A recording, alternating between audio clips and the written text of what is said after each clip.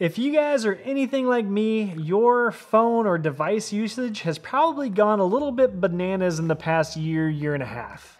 I'm not here to judge you guys at all. Personally, I know my usage for my devices has gone through the roof since we've been at home a lot more recently.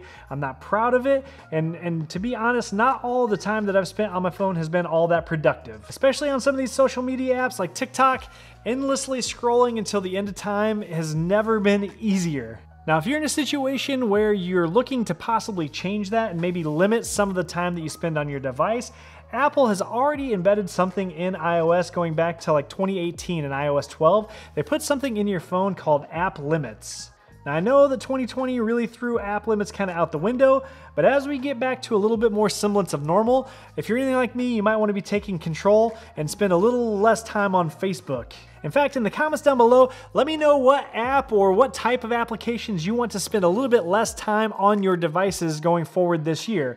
For me, it's definitely Facebook. My guess for you is it's probably Facebook.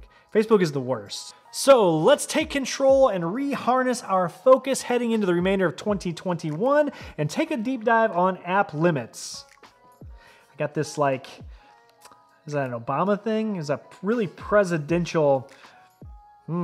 Let's take a look at app limits. So first off, I'm using my iPhone 12 Pro and it's running iOS 14, but the cool thing about setting app limits is that it's tied to your iCloud account. So once we set this up on my phone, it's gonna work on my iPad, it'll work on my Mac, it'll work on all my iOS devices, which is pretty fantastic. So in other words, you can't cheat on yourself by being like, oh man, my limit of TikTok time is up on my phone, I'm just gonna switch over to my iPad and go a little bit farther. You can't do it. That is the power of the ecosystem! That's really ridiculous. So here's how to set app limits for yourself on your device. Let's go to settings.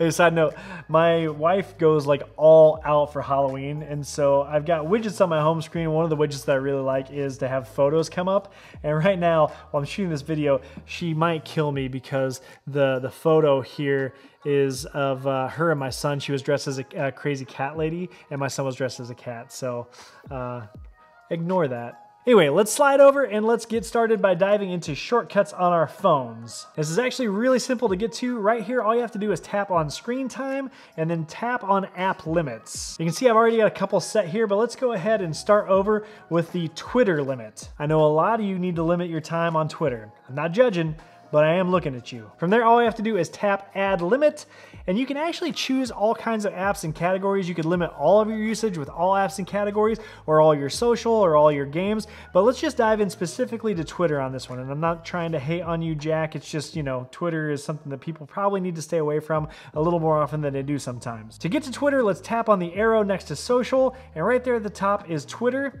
We're going to tap on that and then hit next.